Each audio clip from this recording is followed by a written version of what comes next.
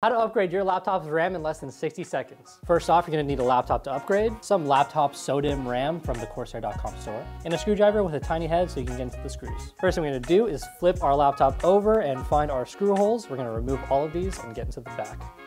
And then we're gonna look for these two RAM slots. Usually they might be covered by these little plastic sleeves. We're gonna move any existing RAM by dragging these two things apart and taking it out just like that.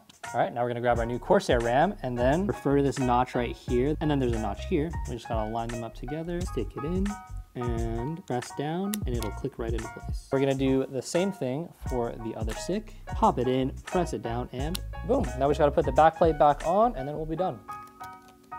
All right, and just like that, RAM upgraded. Don't look at my password.